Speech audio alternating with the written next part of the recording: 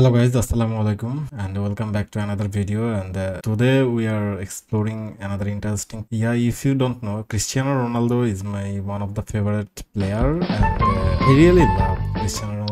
And the surprising news I received, Cristiano Ronaldo has converted to Islam.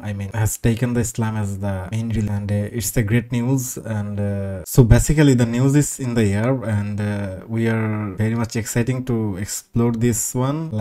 Cristiano Ronaldo is one of the topmost players. In the athlete, and also as Cristiano Ronaldo is one of the greatest player in the football history, and he's from Portugal, and basically he played lots of different clubs in his lifetime. Cristiano Ronaldo basically is the idol and the influencer for many, million of peoples, and Cristiano Ronaldo basically the idol and the superstar for million of people around the world, and he played lots of clubs like supporting CP Manchester United, Real Madrid, Juventus, and lastly he came in Saudi Arab, and he's playing for Al Nassr from 2023. And here the things getting interesting, why he came Saudi Arab and why he joined Al Nassr. So today we'll explore a video, and from there you will learn lots of things. So well, things are getting very interesting. Meet again with the Islamic Roads channel. Before we continue, it would be good. Wa alaikum assalam. Islamic Roads channel. Before we continue, it would be good for this channel. Like, comment,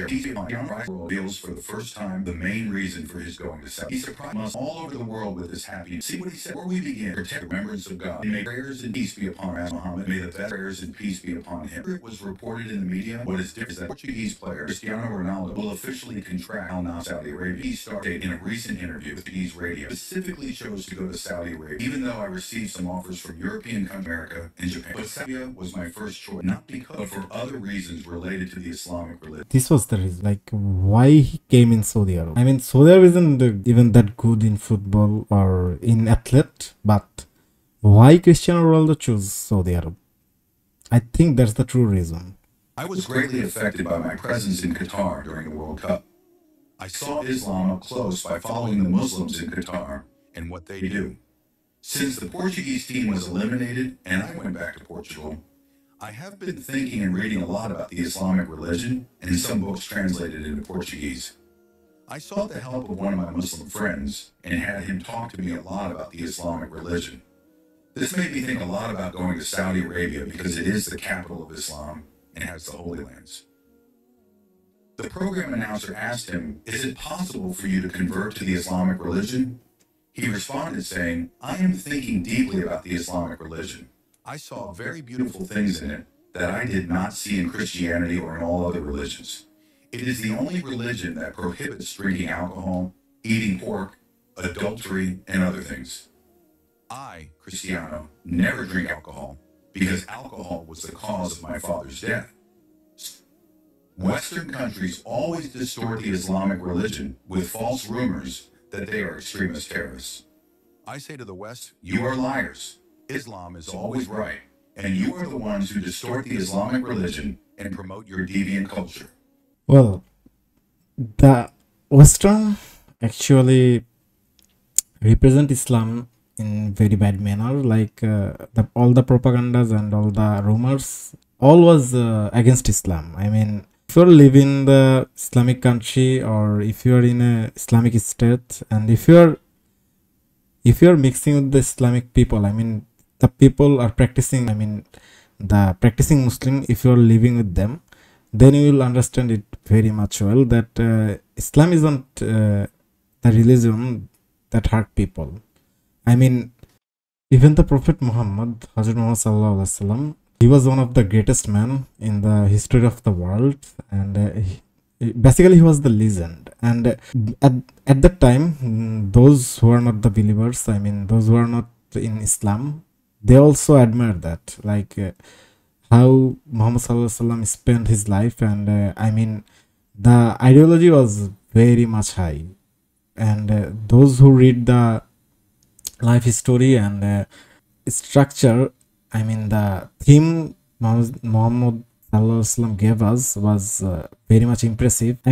This is the last line actually, you can't be better as a human being than him. he is just the legend. And as you can see, Cristiano Ronaldo actually studied Islam a lot, and that's the effect. When you either you want to study or either you want to study for get some errors, you will love it, because Islam is actual peace. I mean the true Islam I'm talking about, not about the propaganda. I mean, not about the misleading content around the globe. Like, there are lots of misleading contents. Yeah, let's go. Try to spread these deviant ideas to support homosexuality in Arab and Islamic countries.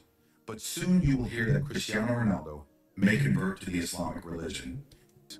What prompted him to embrace Islam? It was a story of spiritual transformation that exceeded all expectations, opening the door to a journey full of challenges and the search for inner peace. The story began when Cristiano Ronaldo was at the peak of his sporting glory. Winning championships, awards, and titles was almost daily for him.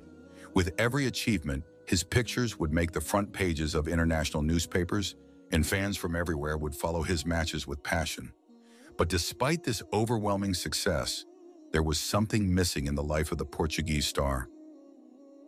At the beginning of the year, while he was preparing to play a friendly match in one of the... Well, I like that word. Like, something is missing in this world. I mean, if you forget your creator, then basically what is the purpose of life? So either you are worshipping the false god, or either you are following the false religion, or either you are following the false prophet, whatever you are doing. But if you are not guided in the right way, the life will be, I mean, miserable in any means. Like, when you are knowing that you are following a false one, your whole life was a lie. I mean, basically your whole life was a lie. So, I mean, it is very good that those who are seeking the truth, I really thumbs up them. And those who are thinking about, or those who are just confused what you gonna do or what you should do, I mean, I really wanna say that just go and search for the truth, whether you are following the right path or whether it's wrong or whether it's biased. Or, I mean, people made it in a different manner.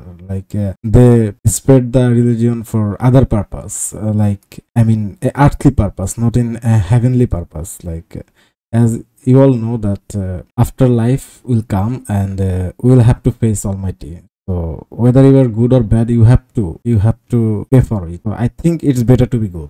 Gulf countries, Cristiano received an invitation to visit a large mosque in the city. He always loved to explore and learn about new cultures, so he accepted the invitation with pleasure. As he entered the mosque, the atmosphere was calm in a way he had never experienced before. Simple decorations, muted colors, and the scent of incense wafting through the place created a reassuring ambience. He had not planned to talk much with the imam who greeted him, but he was curious. He asked him questions about Islam and the nature of faith and belief. The imam was very patient and answered his questions with sincerity and humility.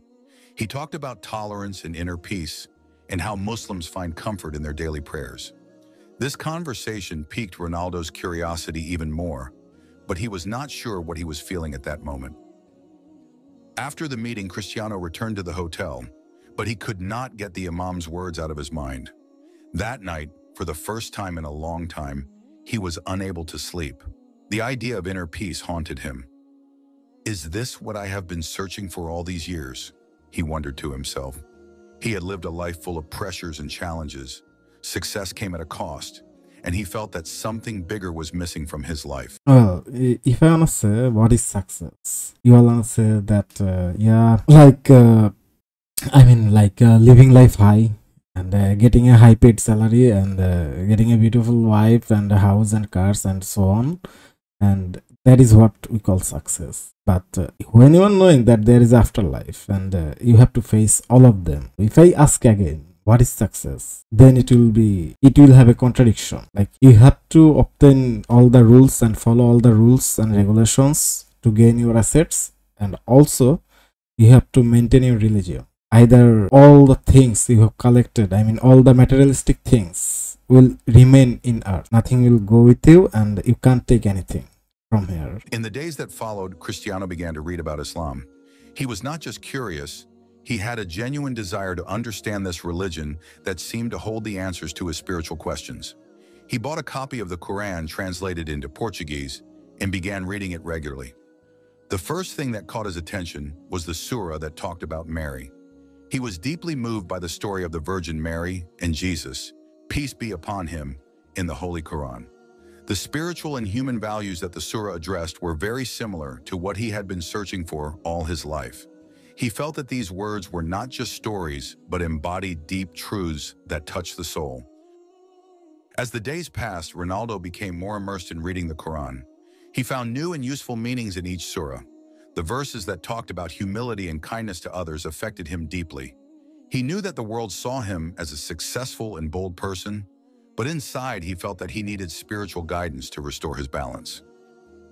One evening, while reading the Quran on his balcony overlooking the sea, Ronaldo felt something he had never felt before.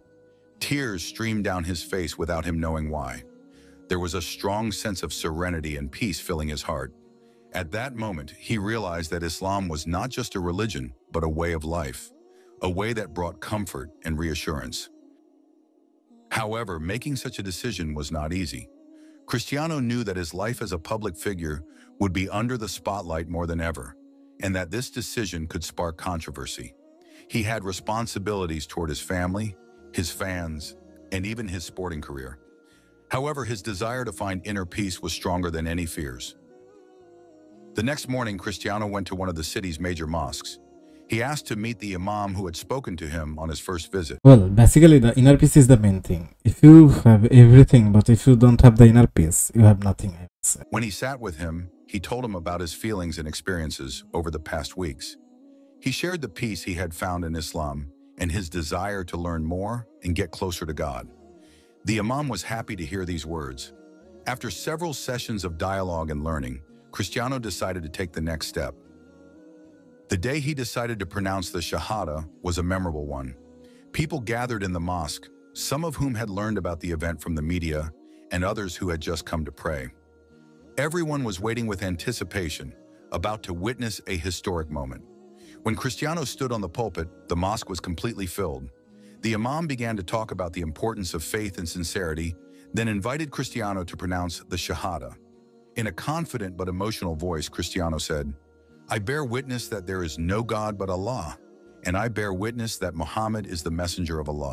Yeah, Muhammad Rasulullah Sallallahu Alaihi Wasallam was not only the messenger of Allah, and he is the prophet of the prophets. So basically, he is the prophet for all of the mankind around the world. I mean, all the prophets came, and all the prophets talk about him, the last messenger, and the last messenger is the Muhammad Sallallahu Alaihi Wasallam himself, peace be upon him. And the thing is, all other religions got biased, or I mean, they got changed somehow. I mean, they changed the true theme about the religions, and that's the main mistake where the other religions have done. And they bring the changes, and they biased the religions, and they totally changed the theme overall. So that's how all the religions came up. But Muhammad Sallallahu was not only the prophet for the Islam, he's the prophet for all mankind. And without guidance, I mean, without the guidance of the Creator, the life is meaningless. The impact of these words on those present was profound. Some cried, while others could not believe what was happening. But everyone felt the sincerity of that moment. Cristiano Ronaldo, the player who filled the world with news and achievements, had found his inner peace in Islam. After his conversion, Cristiano's life changed in ways that no one expected. He continued to play football, but became more humble and spiritual. He talked about his spiritual experience in interviews, encouraging people to seek inner peace in their own ways. He also began to spend more time with his family, teaching his children the Islamic values he had learned. His relationships with people changed. He became more understanding of the needs of others and more giving. Even in his sporting career, everyone noticed an improvement in his physical and psychological level, as if his spiritual transformations affected every aspect of his life. In conclusion, the story of Cristiano Ronaldo is one of profound spiritual transformation, showing how fame and success cannot always bring inner peace. His journey to Islam was full of challenges, but it was also filled with light and reassurance. In the end, Cristiano found in Islam what he had been searching for all these years: peace and certainty. Well, that's the thing. I mean, if you want to bring the conclusion, there is only one God, and those who are worshipping many gods, I mean those who are not believing gods, right? And those who are not believing any religion, I mean, I really want to say, just look around you. Just look just look at you. You are the creation of Almighty Allah, and everything in this universe belongs to Almighty Allah. So if you are thinking you are just, if you're thinking that you can beat Almighty Allah, how a creation can think that he can beat the creator, that's insane, and that's totally dumb. So I think people should people should research, and people should realize, and people should just think out of their mind, like think broadly, why you are here, why you are in the earth, and why there is so much discrepancy, and why the poor is very poor and why the riches are very rich. Why? There is the reason. So we have to get to the next life, the afterlife, and we have to accountable for all the deeds we have done and all the things we have done in the past and in the previous life. We have to pay for that. So that's all from today, guys. Hope you all enjoy the video, and if you're new to this channel, don't forget to subscribe. See you all soon in another interesting video. And yeah, I'm really happy that Cristiano Ronaldo just converted to Islam, so that's a very good news. Yeah, see you all soon. Till then, have fun, good luck. Lastly, assalamu alaikum. Peace. With